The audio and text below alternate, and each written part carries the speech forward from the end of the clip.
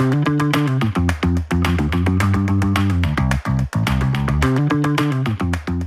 to Start-ups Simplified, Abhay. Hey, thank you. Thank you, Vipin. Thanks for having me here. Thank you so much for doing this and making time. It's been a while that we've been coordinating and we are finally able to do this. Super happy. Let's get started with a very quick introduction, right? I would rather let you do that. Just give us a brief idea about who you are and what are you building.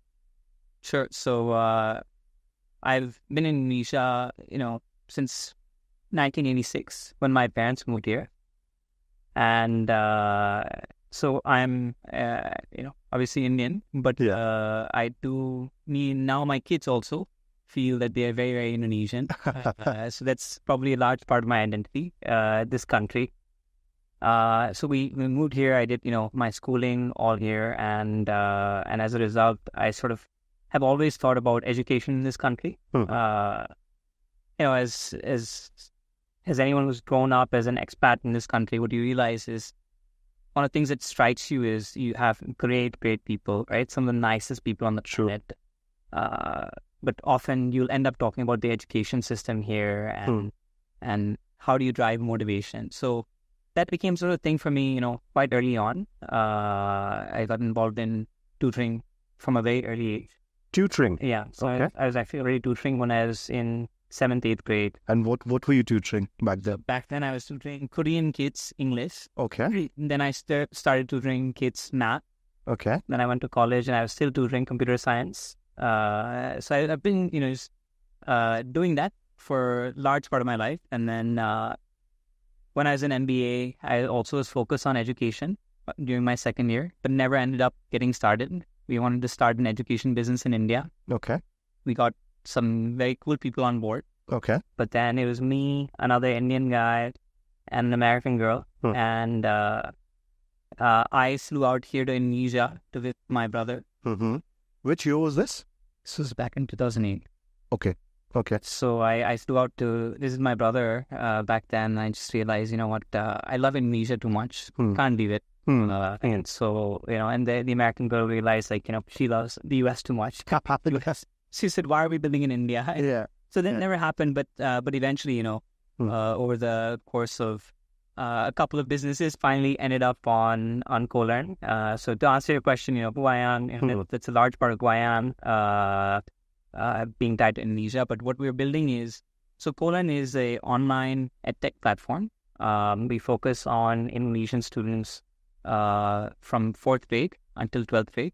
Okay. And our goal is, to improve Indonesia's PISA rankings. So Indonesia. What are PISA rankings? Just for context, yeah. Means across the OECD countries, it's a standardized way of looking at achievement for students in math, science, and reading.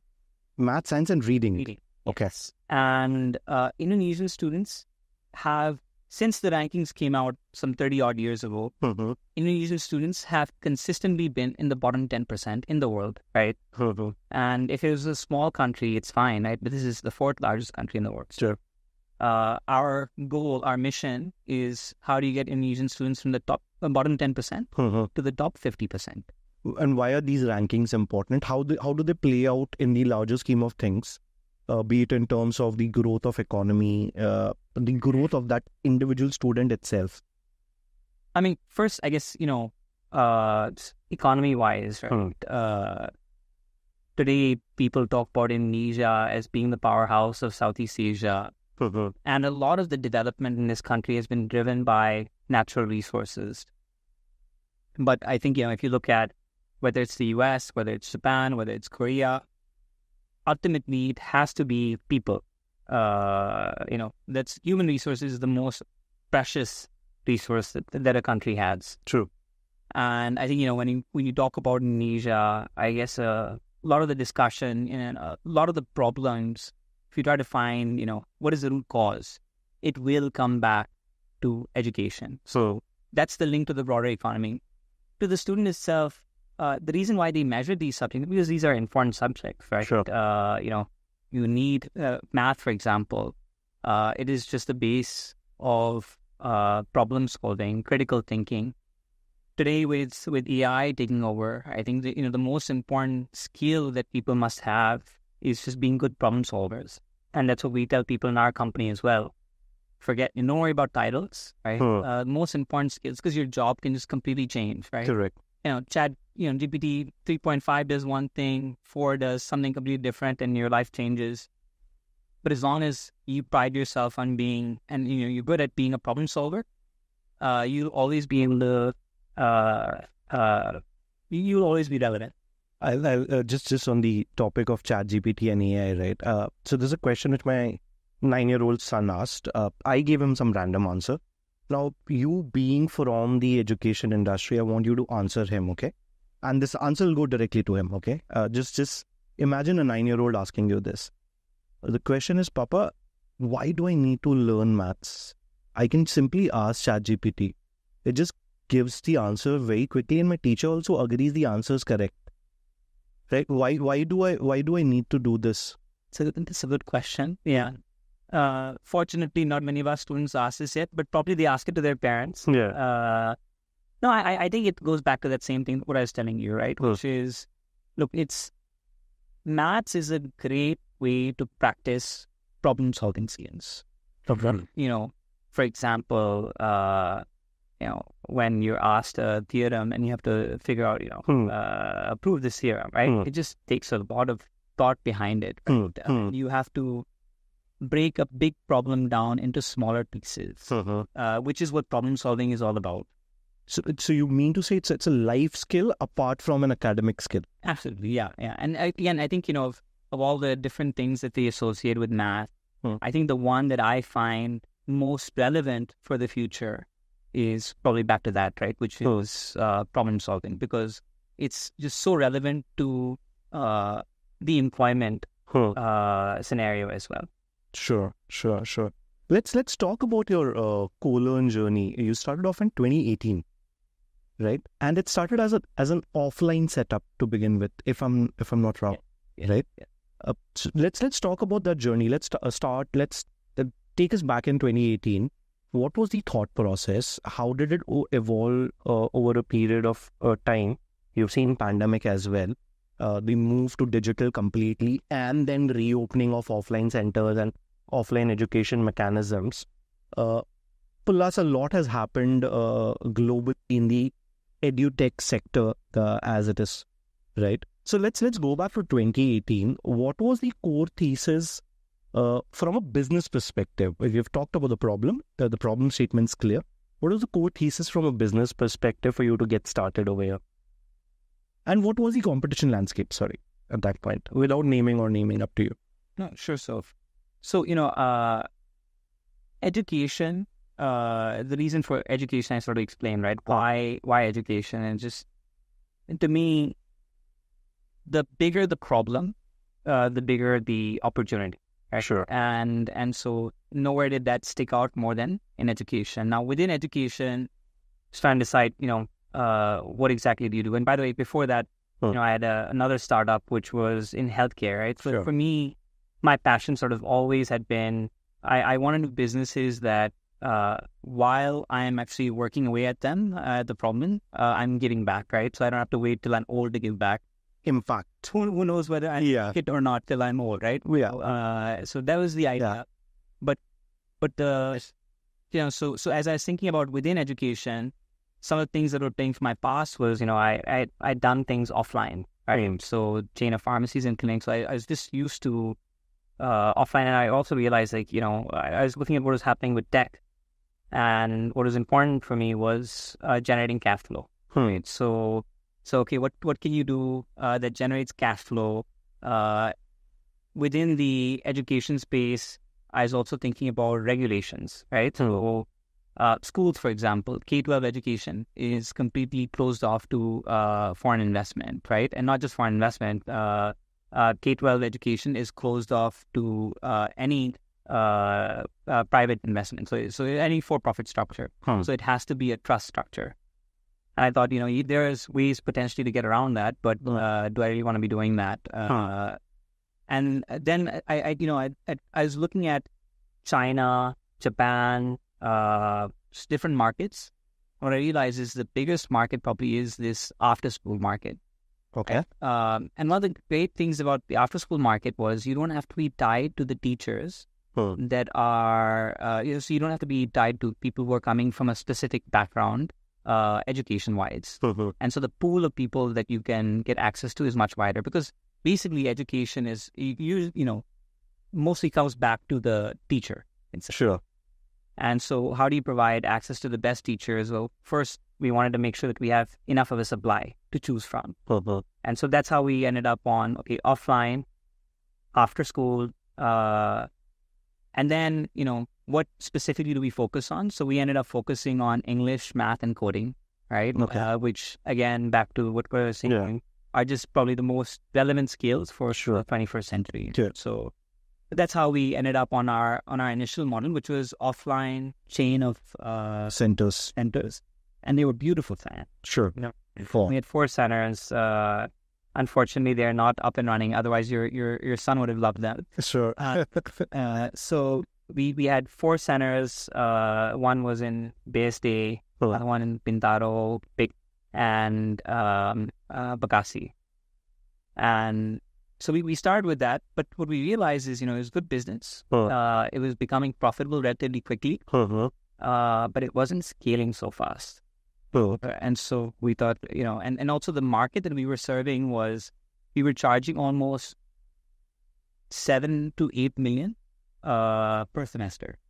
Okay, that's pretty high. So we started realizing that this is a limited market that we were serving. So then from there, we said, hey, you know what, there's 40,000 mom and pop tutoring centers in the country. Why don't we modernize them? So we started doing that, where we had a partnership with about 100 mom and pop centers. Sure. But we realized it's very hard to control that way. Yes. And right around that time was when the pandemic was hitting. And so we just had to decide, okay, does the future for us look like it's online or offline? And we felt certainly offline will be relevant.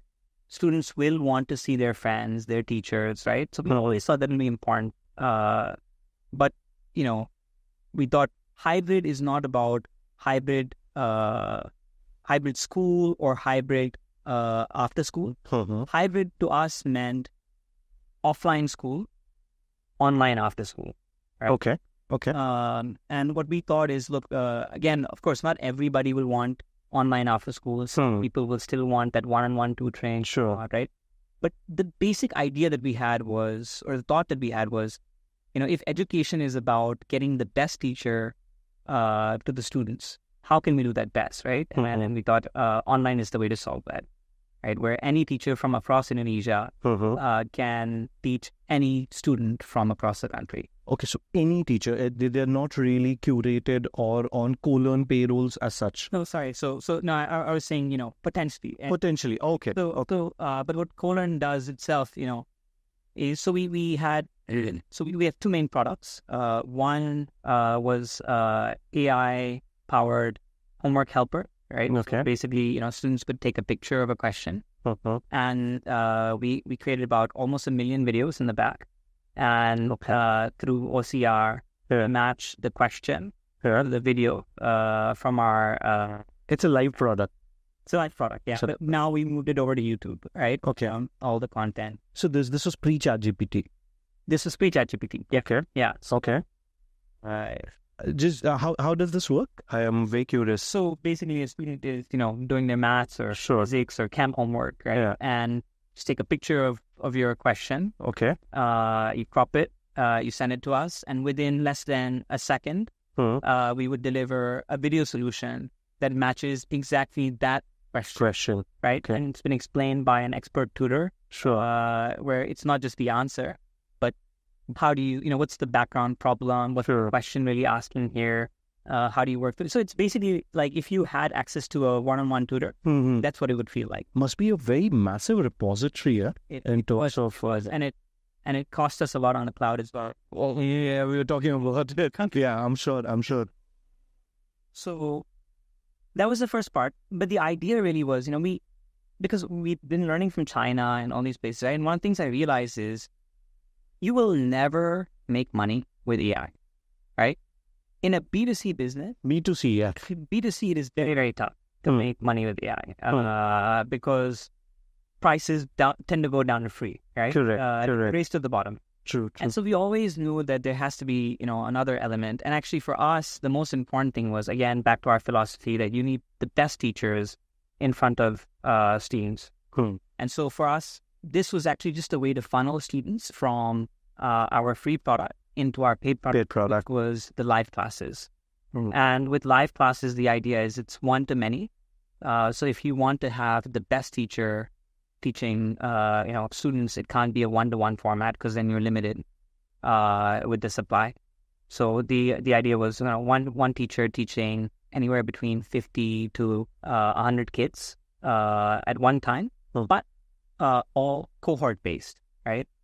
Define a cohort over here. A cohort is you have the same group of friends who come to a class. So you have the same teacher, same group of friends regularly. Okay. With all the students who are in the class, and the students will know each other. Sure. So how was the pandemic for you guys?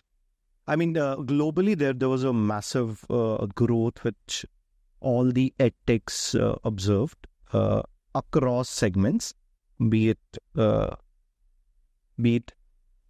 K-12 or beyond. How was it for you? It's good and bad. Okay.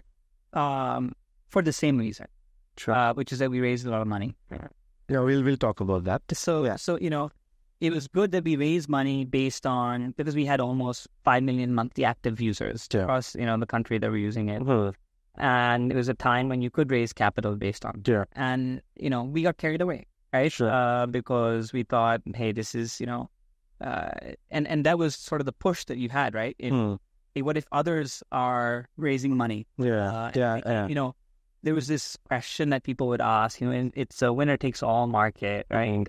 Everyone was seeing that across, with India as well. Hey, one big player who all the capital goes to, and they will annihilate everyone else, right? And so I guess that was, it was good because we raised the money, but it was bad because, like I said, we lost sight of what it was that we were really trying to build, which was the second product, the live classes. Live classes are, operationally more complex, right? But like I said, it's actually the fact that they are operationally complex, which gives us the hope of scale and revenue affordability. So to answer your question, I think we had a huge surge in the free product, but what it did not translate to is people switching over from the free product to the paid product, right? And in the last few months, we just last year or so, we just realized, hey, look, or actually since 2022, we realized this is not the path that we want to go down. We saw with everything that was happening with interest rates, and this was sort of my second rodeo, right? And I realized, maybe with my first time, I did not learn the lesson hard enough. But the second time, I was sure, when you have one dot, you don't know if it's a pattern, but with two dots, you can draw a line. Correct. And so this is a pattern, right? So before, I think what we did well is as soon as we saw the signs of this happening and we realized that, hey, we've, gotten off course, we quickly started correcting that, right? In hindsight, I wish even quicker. Sure. But so what we were able to do is with the capital that we raised, preserve it, and like I said, move our content from our app onto YouTube, right? So save on cloud costs, save on other, infra tech costs, and just really focus in on our second product, which is live classes. Okay. You've given me so much of context right now. Let me ask a question about the whole philosophy of moving your offerings from your own channel to a third-party channel. Typically, it's very looked down upon by the investors, by the venture world, right? You should own your content. It should be out there on your own channel. What are you building if you are using a third-party channel to push this? I mean, the active users are not your users. They are YouTube's active users. How did you overcome that? timing for me is very clear. Look, I went into this, we went into this thinking we're not going to raise money anymore, right? Okay. This is it. This is the capital that we have, right? This is soon that now we have to be profitable, right? And obviously nobody wants $1 of profit, right? Profit has to be able to scale as Sure. So we were in a position where we had enough capital to where we can, if we just focus in, then we can achieve everything else that we want. So for us, we decided, hey, look, this first piece that we were doing, it sort of became a distraction. Right? Okay. Fortunately, I think most of our investors have been understanding enough to where, because they also see, they see that argument. Sure. No, fair enough. What do you think of the whole education tech as a sector in Indonesia? Right, where are we exactly? At what phase are we? Because the reason I'm asking you this is there have been a lot of contradicting views in the last few years. One which really went up during COVID was that, hey, listen, this is a behavioral change and it's gonna stay, right? Online education is the thing going forward. Even the schools are going to become hybrid, right? I mean, you will spend 2 hours in the school and the rest you're going to study online. And to an extent, it seemed to be pretty fair because you really didn't know how the COVID would shape up, how the whole next few years would shape up, right? But now that we have that clarity, what do you think? Where are we as an ecosystem when you talk about education tech in Indonesia? I think the problem with EdTech is not isolated to Indonesia. I think it is probably an Asia problem, right? Okay. Okay. More, I would say, India and Indonesia problem. Right? Okay. And I think it's also the fundamental problems that you're seeing in EdTech are not just EdTech specific. They're actually, everything that's happened with tech, right? And what we were discussing earlier. I think people got carried away, right? And as a result, people lost sight of what truly matters, right? And everybody was in this race of trying to sell their story, right? Yeah. And investors were buying it, right? Yes. And, what people lost sight of is, for example, in Indonesia, it's a country, if you look at GDP per capita in this country, it's a very misleading. Yes. In India as well. I mean, I always say just remove the top 1% and then let's talk about GDP per capita. Yeah. Just remove the Ambanis and the Adanis and the Tatas and then let's talk now. Because, I mean, the average is pretty bad. Exactly. In Indonesia, hey, guess what is the median income in this country? Surprise me. No guesses even. 3 million rupiah? 3 million rupiah. So it's 2.2. 2.2. Right? So meaning 50% of people earn below that number, right? Yeah. And so if you want to build a B2C business, right? And how can you build a B2C business? Forget EdTech, any B2C mass market business. How can you build it if your price point is, in a few hundred or thousands of dollars, right? And I think that's fundamental mistake that has happened in EdTech because as people were chasing valuations, they were trying to show how much revenue they had, and even the revenue that people were showing was all, collected upfront, right? Accounting standard-wise, not even correct, right? In some cases, the revenue accounted for tablets and the devices as well. Yeah, and this was, by the way, it's not isolated to one company. Yeah. In fact, I mean, we also started doing right, absolutely, yeah. And not obviously not for official accounting purposes, but in the way we thought about the business. Yeah. But that was the wrong way to do it, right? And so, in this country, so what I started doing is we started shifting who we are learning from, right? And I started looking more at like the Mayoras, right? If you've seen the Bang Bang chocolate, Yes. or a 5-star in India, right? And one of the things you realize from that is that chocolate bar keeps getting thinner and thinner and thinner, Yes. but the price doesn't change. Yeah. Price remains the same. Because price is so important. Correct. And the reason it's important is not because people don't care about quality, but when you are earning 2.2 million or less, or around that number, you have to pay your rent, you have to pay for gasoline, you have to pay for your kids' education, you have to pay for your phone bill, for your internet bill, and by the time you get to discretionary income, there's just very, very little. Very little. True.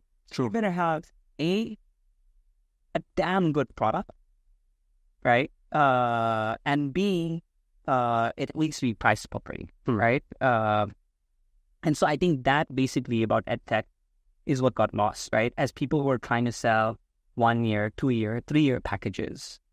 And that was basically fear about the product, right? You're not sure if this will work or not, right? It will retain or not if you give them the chance. So in our case, basically I turned 40 last June, right around the time when everything was, falling apart in the tech world. Yeah. And I just realized, hey, you know what? Like you and I were speaking, came back to opportunity cost. Sure. I said, look, this is my 40s, right? My co-founder is also, similar age. And we said, hey, is it worth it? Right. And the way we decided, look, we think we've built a great product, in the live classes. I mean, in fact, we thought we'd done a very good job there. But the numbers, when we were trying to get students in to this AI homework channel, wasn't working. So we said, look, let's just, if this is true about what our thesis about B2C, let's just go with this. So we slashed prices from, few $100s down to $7 a month. Okay. Right? For live classes. For live class. Okay. 2, we said, let's break the convention of people paying semesterly, yearly, right? Give people a chance to pay monthly, right? And 3, when people try this, give them a money-back guarantee. Now, the reason we wanted to, not give a free trial is because people are not serious then. So we let them commit to $7, let them, their kids come, they don't enjoy, we give the money back, right? So no questions asked. No questions asked, right? Okay. And that's the change that we made last year. And since then, things, sort of have been taking off for us, right? So,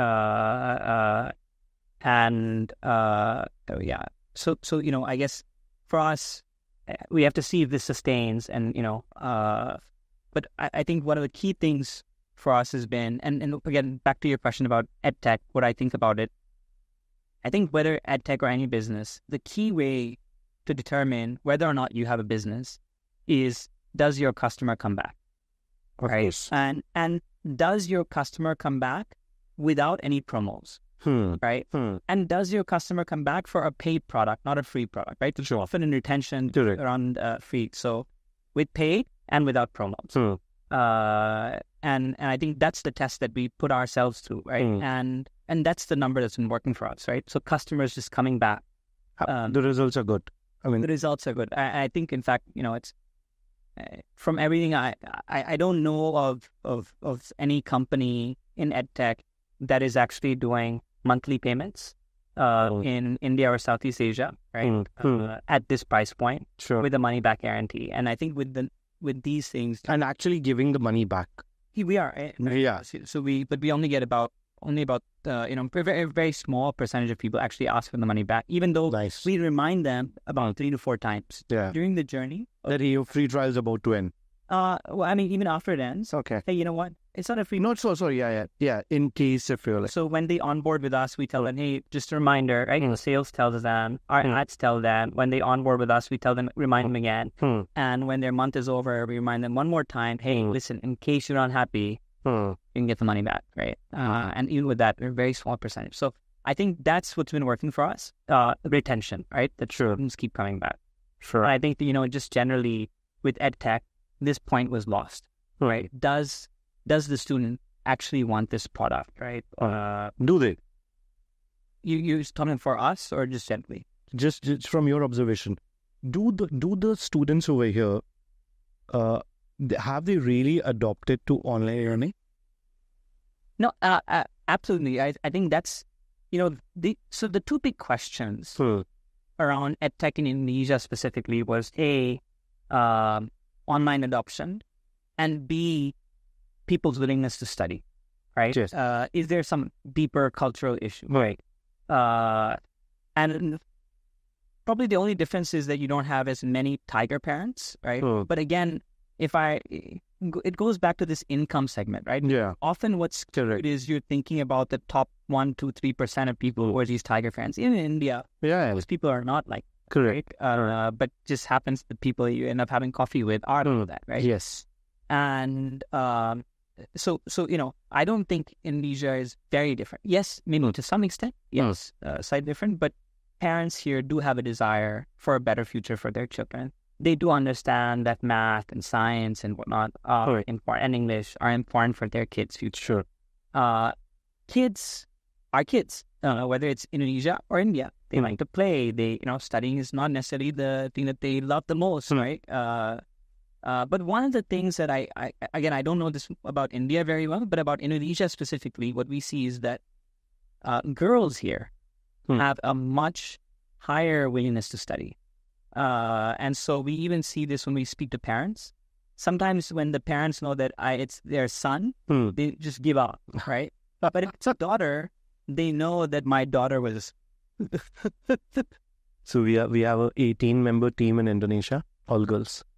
Yeah, there you go. So, I think that's definitely... So again, I don't have enough data about whether this is a fundamental difference between India and Indonesia.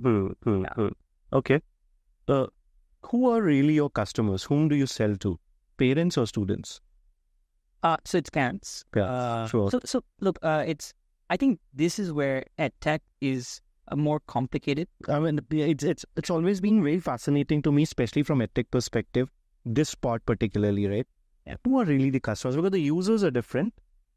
The paying customers are different, right? It's the parents and then the students, the kids are the students. No, I think it's obviously both.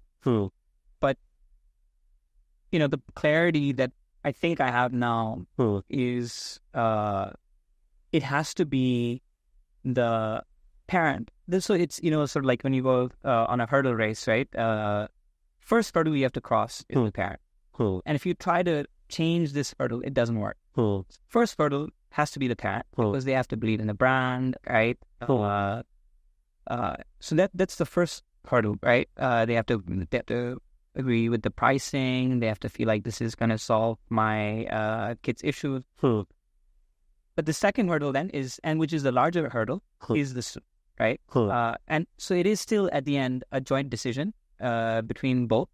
But again, sequentially, at least for us, our clarity that we now have, that it took us several years to get, is you have to go to the parent first, and then the... Okay. And how do you go about reaching these guys? You have a sales team in place, or it's digital? Yeah, mostly digital. And then all of our sales is also done via WhatsApp. Okay. Yeah. Okay.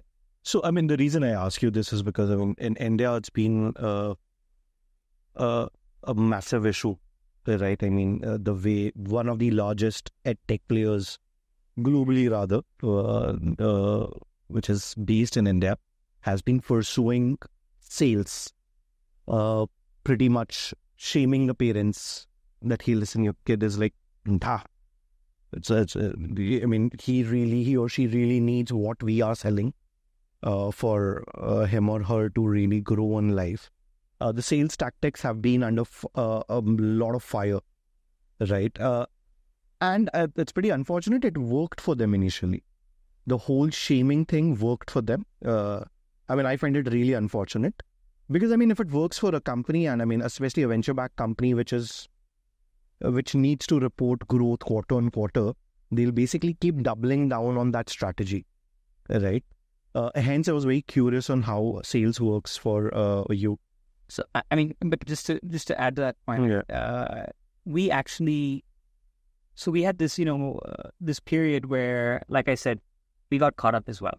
Sure. And we were trying to sell expensive packages, right? The one, a few $100s. Yeah. And then we brought the price down. So what we realized then also, it was much easier to sell offline, right? And then we started realizing, well, if you want to expand the market, you have to offer buy now, pay later, right? Yeah. And then when you have a field sales force, you can't control that. You don't know what they're saying to the True. Exactly. Yes. to meet their target. They will say a lot of things, right? And so, but I guess I'm fortunate, because, and my co-founder, when we met, he just said, hey, look, doesn't make sense, right? Like, why are we going down this path? Let's just kill this, right? Like, if we're going to have a business, we might as well have a business which will deliver dividends for us, 10, 20, 30 years down the road, right?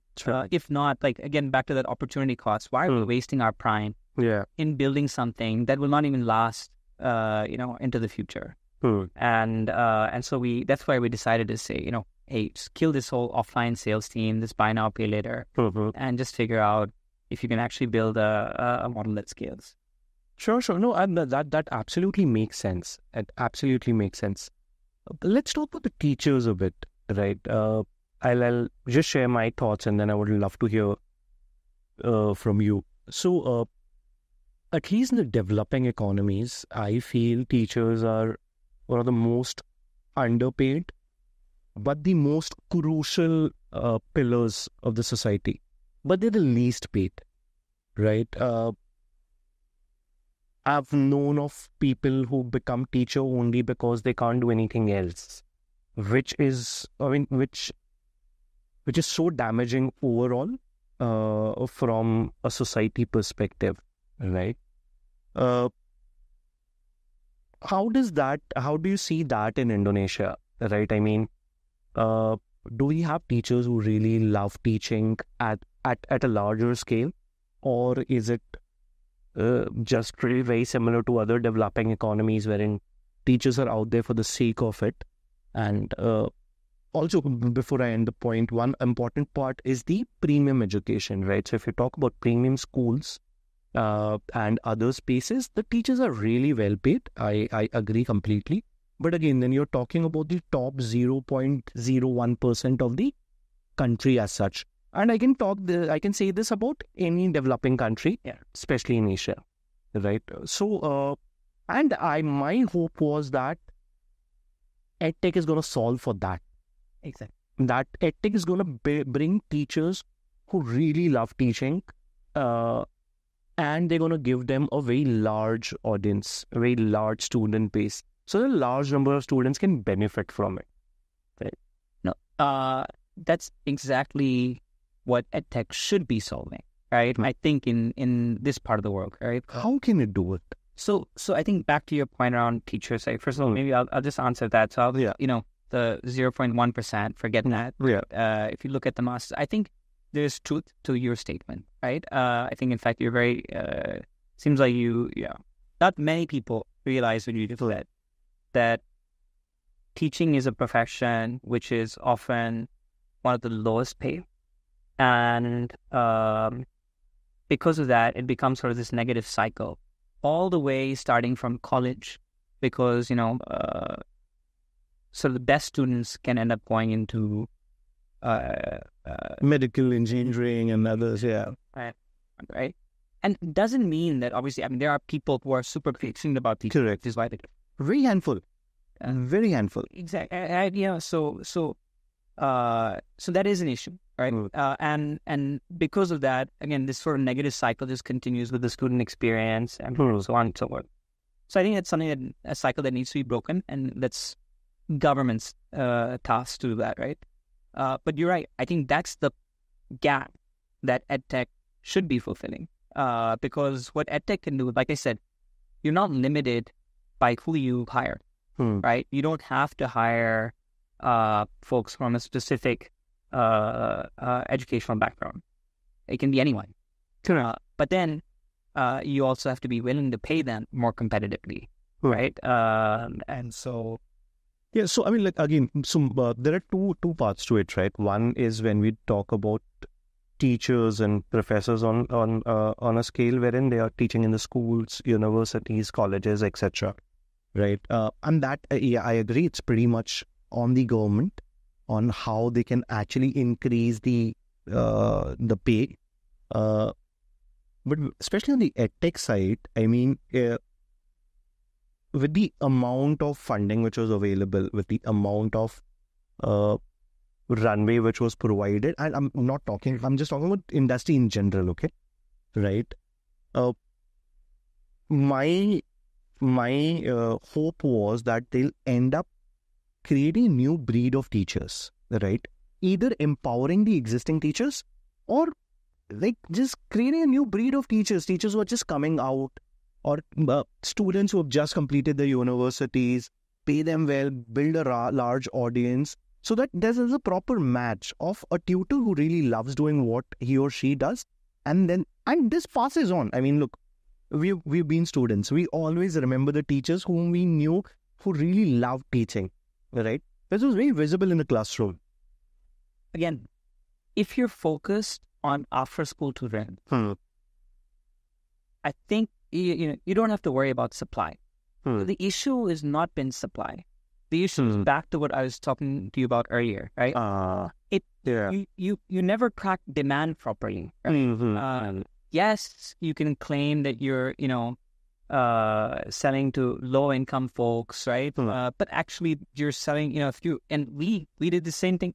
Yeah, you end up selling to them if via BNPL. Like, number one, how much can you scale? Correct. Or two, then half the times they're just trying to cancel their subscription, right? So it's not really a customer that you have. And by the way, it's also dependent on the model, right? Yeah, it's recorded content, live classes. So I think it's because people didn't really solve that first piece, right? That it never got to this supply issue being solved the way that you envisioned it. To me, it's back to that, right? And sure. For us, again, it just came back to how do you solve this piece? And again, why record versus live classes? Forward matters is because if it's recorded content, you don't need that many people. Yeah. But the problem is then you can't generate. You don't have attention. You don't have motivation of kids. They don't want to watch this stuff, right? They don't want to watch recorded content. How do you get a student to be in front of a screen for 60 minutes and not playing game, right? Yeah, the distractions are heavy, right? Something else. Yeah, right? And I think that part was never solved properly. That part could have been solved by a hardware, you think? No. I'm saying, for us, the solution was, hey, you need cohort classes, right? You need live classes. So for us in the beginning, it was never recorded content that we believed in. Sure. Right? Because we always thought that the basic problem is motivation of the child, right? And they need to understand. And we thought that that's best solved through live class format, right? Where the teacher, the other students who are studying together with you, and you grow together. Sure. Let's talk about one or two EdTech companies, which maybe in Indonesia, wherever across the globe, right? Which you feel has really cracked it, irrespective of the country, the demographics. I don't want to sound like, but it's something I've thought about, right? I think there's, give me a thumbnail. I'd say maybe, companies like Duolingo, right? Chegg, in the US, I guess Duolingo has done a really good job of sticking it. Yes. Right. So the first name that comes to my mind, honestly, is Duolingo, right? But I think in this part of the world, there were some great models. In China, there was Tal, Zoya Bong, right? That was actually doing a pretty good job. But I think in closer to sort of India, Southeast Asia, I think fewer examples. What's next for EdTech, according to you? Where are we headed? I think there's going to be a period of silence. There's going to be a period where, people are just afraid of the sector. There's where people, you mean the venture capital, the investors or founders both? Yeah. So I think both, right? I mean, think a lot of the funding that's come in, founders have been going to EdTech because they saw this as, I think that's the cycle that you see, right? Whatever caught, people tend to go into that direction. But I think there's going to be a period where there won't be much noise around EdTech, or if there will be, maybe more towards negative. It will continue to be that way for some time. And what does that mean for CoLearn? I think it's a good thing. That's a good thing. Gives you time to really strategize and build. Because, again, me, my co-founders, we just don't have to be distracted by all the things we don't really believe in, right? Yeah. And we can just keep building away, right? Again, we were fortunate enough to just raise the right amount, right? And keep it and just make sure that we run a sane business. But I think this, for us, we actually appreciate this period. Sure. So, I mean, it sounds like a pretty interesting journey since 2018. I mean, you've seen your ups, you've seen your downs, you've seen COVID with 5 million active users and more. How do you maintain sanity? I mean, this is too much of excitement and thrill, right? You know why I still tell you I don't have sanity. So, no, I mean, I think for me, and for my co-founders, I think what gives us sanity is when we're making progress, right? And because this problem, we've not cracked it, right? We've just shown, and there's initial good signs that we're heading in the right direction. I think, I'm a workaholic, so for me, it's all about work, and maybe outside of that, just getting a good run or a good yoga session in, and then, like you said, seeing the kids. Oh, absolutely. That's the best stress buster. But just let's just talk about these signs which you're talking about, right? Signs of progress, right? I mean, again, not delving too much into CoLearn as such, but generally what, and this from a personal experience, right? I mean, you see good signs, you see progress, and then you're like, okay, no, it's not working. And then you want to start doing something else. How do you kill this? Because, I mean, it's a cycle, right? I mean, you started off with, of course, a certain belief in place, a certain growth chart in place, and then it is going slightly in that direction, then just starts going down, right? At what time do you really take that step back and say, like, boss, no, this isn't working? Let's just change the direction. I think in our case, we've probably gone through most of the iterations that we think would happen, right? And finally, we've come back to actually what was our initial hypothesis, right? It's a full cycle. Full cycle that we've gone through. And for us, again, the key thing that tells me whether or not you have a business is, again, is the customer coming back, right? And are they coming back without remorse, right? Just one consistent price when they have the option to walk away from you every single month, right? So get all these boxes ticked now. Exactly. So now for us, it's a question of scaling, right? And how quickly we can do that without burning. Exactly, right? Because our goal is to be profitable by the end of this year, right? Sure. And so, are we on track to do that or not? And again, eventually, sort of how this scales up, those are the sorts of things that we are thinking about now. Sure. But I think the temptation to pivot is no longer there. More because we have scratched that itch. Yeah. Correct. Any plans to go offline again? No. So very clear on that. Very, very, very, very clear. I'm old. I had one business which was offline. Like, because you put so much time and energy into one place, one thing, and the signboard falls and somewhere. Then there's so many issues that can happen, right? So for me, no, I definitely prefer online. Also because I see this as the future direction. The parents that are actually expressing interest for us is the younger parents, right? Sure. And they're much more, even those moms in second, third tier city, they're just much more comfortable with their devices. Yeah.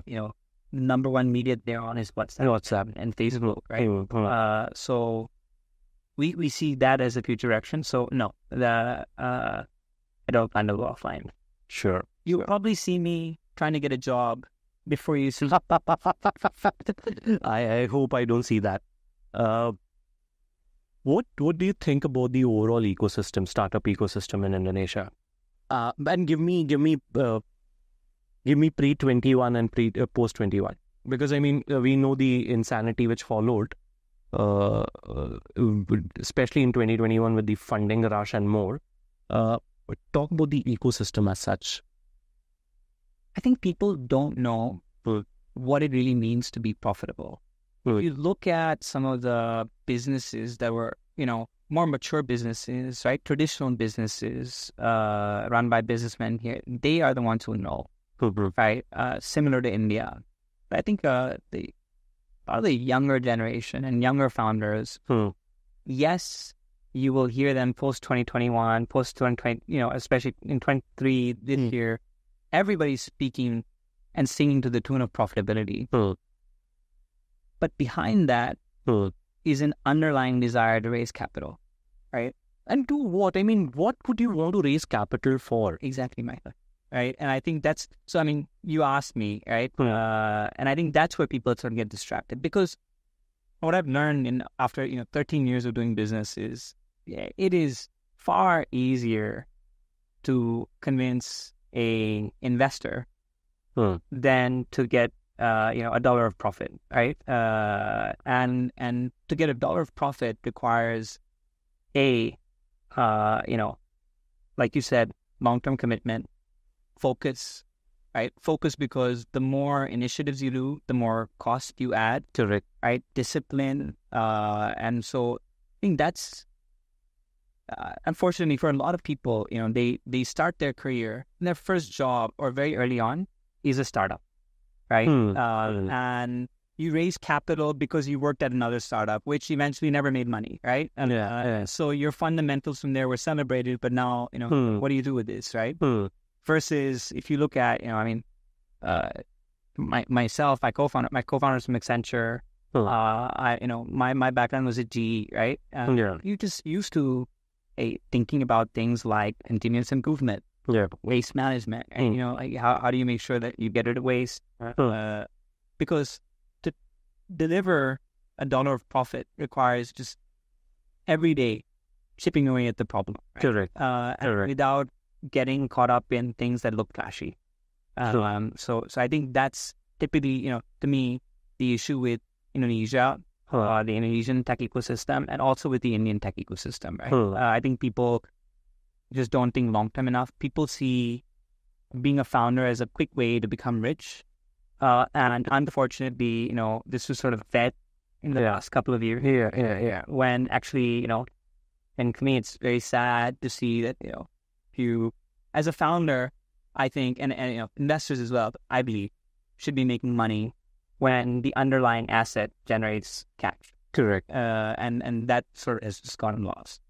Do you think the access to easy money has been is the one which has driven this? Yeah, absolutely.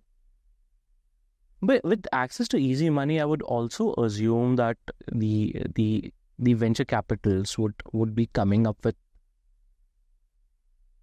with their own strategies and theories on how this business will make money gradually, and they would stop if the business is not going into that direction, right? I mean, the whole thing, it sounds flawed if it's not happening that way. So the bigger problem is you have those who are deploying capital never having run a profitable business of their own, or whatever, right? Yeah. So everything is sort of borrowed from theory, right? And I think that's where, if I look at PE versus VC, I see PE being a lot more mature, right? Yeah, I mean, of course. And, even investors who have PE experience, right, fine. Sure, they may not have run a business on their own, but they've at least seen 20, 30, 40, 50 profitable businesses. Sure. It's just the issue with the VC industry here is, in this part of the world, is just generally those that are deploying capital don't have that experience. And so then you don't have anything to fall back on. Correct. What exactly is it that you really believe in? And your belief can change from day to day, right? Yeah. It can change from one hot sector to another hot sector, one theory to another theory. Another interesting trend which I am seeing these days is ex-founders turning venture capitals. And I mean, in most cases, I am yet to come across any ex-founder who's made a really large profitable company and then exited. It's majorly been an acquisition or an exit or whatever. And they turning into an venture capital, be it at a partner level or starting a seed fund or more. Do you think at least the advice which we are getting from these ex-founders or hand-holding which we'll get from these ex-founders would be better? It may be worse. It may be worse, right? Because again, you've got to have a template, right? Theory is one thing, right? But again, if your belief system is based on theory, it's easily shaken. True. But when it is based on practical data points that have worked for you, right? When you really know how you generate impact, that's another thing. So I think for me, if it's folks who versus, folks who never, again, it may be different, right? I don't know the people that you're specifically referring to, but no one specific. I'm just asking a very general opinion. So I guess, again, it just depends on, do they have a business, underlying business, which generates cash, right? By the way, I try to stay away from profitability because, for me, the first thing I want to look at when someone says profitability is from 1 month to another. If I look at your bank statement, does the cash go up or down? Right? Because, people are always saying they're profitable, but somehow the cash keeps going down. Yeah. So everyone has their own definition of profitability. But to me, it's back to that, right? So if it's someone, a founder who's actually had experience generating any business or creating any business which generates cash, then those are the kind of people that I want to learn from. Sure. Talking about hot sectors, what do you think is hot now in the market? Obviously AI, right? Is probably the hottest. We are AI powered. No, but I think that's going to be, again, it's just, to me, it's a massive bubble again, right? Why do you say so? First of all, again, my basic, it's my belief, any B2C business, AI will never make money, right? Okay. If you're a B2B business, sure. And secondly, how about AI-powered tutors on EdTech? I tell our team, right? The one place that I just don't see AI or me deploying, us deploying AI is with our teachers, and it's not because we can't. It's possible now, and it's just probably possible, a few years ago. Yeah, I just don't do any of that. Right? I just don't think that's where people pay, because on the one side you're talking about offline, right? And on the other side it's AI. Yeah, two extremes, right? Yeah. And I've just seen this sort of model play out over and over again, where B2C businesses, people don't want to pay for AI, right? They will pay for something else. Right? So AI can complement some other aspect of your business. I think in Indonesia, Southeast Asia, businesses have to have some level of operational complexity, right? The other reason why I said, AI is probably a bubble with many of these businesses is because I think AI, the overwhelming benefits of AI will flow to a few players, right? Make the most money from it. Everyone else can try to make their businesses more efficient. Wow. But in order to do that, you first have to have an underlying business where customers come back to you.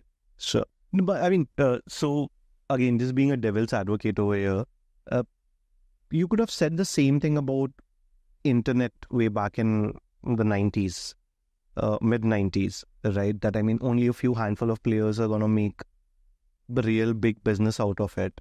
But then gradually you have a lot of players who made large businesses on top of it. What providers? Not only providers, people who build products on top of internet. Internet is the base layer, right? When we're talking about mid-90s, and I mean, of course, there was a bubble which got burst in the States. With AI, I mean, look, I agree with you that it's been force-fed into everything these days. But don't you think that it will find its sweet spots within, let's not say every process, but at least half of them? It will find its sweet spots, and if you're building for that, and if you're like early in that journey, it'll end up being beneficial, or you can build a large business out of it. Again, my sort of big bifurcation is it B2C? Okay. B2B. Right? Okay. I think if it's B2B, you can. And I think there's, there's businesses that will need, because I think most traditional businesses that will do well in the future are the ones that will adopt AI and just make their business even more efficient. Sure. For sure, there's room for that. But I think the big sort of bifurcation for you. B2C business. I can't even think of very good use cases for B2C with AI. I mean, Duolingo employ into the use cases for B2C all are going to the big players. Big players, correct. I was recently reading that Duolingo released a few updates with AI-powered, I mean, not really tutors, bots, AI-powered bots, replacing the translators which they used to hire in the past. They've replaced them with AI-powered bots within the apps. Which is, I mean, so that makes a lot of sense because that's basically driving operational efficiency. Yeah, business model that works. Yeah. Customers pay. Out there, you created the shoes. Yeah, I'm sure you get to profitability quicker, or you increase your profitability. That's what you make. Sure. I can't even think of any other B2C instances, man. Yeah, you've read anything recently on B2C? Not that comes to mind, but I think, whenever I do see some of these names, that's always my first question. It's hardly any. I mean, so when ChatGPT was released, I remember there were some few apps which popped up, AI assistant, the best AI assistant, B2C, but they just vanished. I mean, one example would be us, right? Like we had this AI-powered homework account. Yeah. It was being used by 5 million students, right? Yeah. And we just realized that, hey, look, this is just not going to make money. We have 5 million students using it, but nobody wants to pay for an AI tool, right? And so that's exactly why we decided to move it to YouTube. Sure. Okay, we are towards the end of this segment. Okay, the final segment which I want to do with you is, I'm going to put you at the spot. I want you to give us a 60-second elevator pitch of CoLearn, which includes what you're doing today and what you're going to do next. You ready? Are you going to take, 10 seconds, 15 seconds? Sure, we just go for it. Let's go for it. Do a good job. You can give me a second take. Perfect. So CoLearn is a online K-12 EdTech company focused on Indonesian students with the mission of helping students go from the bottom 10% of PISA rankings to the top 50%, that Indonesian students can be successful on a global scale and have employment. Our main product now is live classes, where we offer online live cohort-based classes.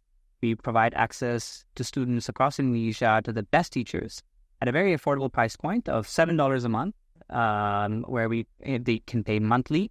And if they're not happy, then they get the money back. Super sweet. This is good. Last thing, leave us with at least 3 or 4 pieces of advice for any aspiring entrepreneur, any young entrepreneur who wants to build something in today's scenario, today's market. What would be 3 or 4 pieces of advice which you want to put it out there? I think first would be, when you're doing a business, if you want to build something, think about doing it for the rest of your life. Don't think that you're going to do this for a couple of years and make money. It's fine to think that you'll make money, obviously, but think about it as an investment into your future, where if you do well, it'll just keep giving you dividends, and plan accordingly, right? So then that allows you to just think long term. Sure. And I think most of my other advice is just tied to that, which is don't get carried away by the flavor of the day. Don't get carried away by what investors say, right? Have your own beliefs, because an investor that is pushing you to do one thing today, their view may completely change, a week from now. But the true test is whether your own belief and your own resolve is firm, and that can only happen if you've properly put thought into whether or not this is something worth doing for the rest of your life. Thank you so much. On that note, it was a pleasure. And I really hope that you guys achieve profitability by the end of the year. And we'll do one more next year then. Thanks. One more podcast next year. Yes. Thank you. Thank you, Vipin. Thank you.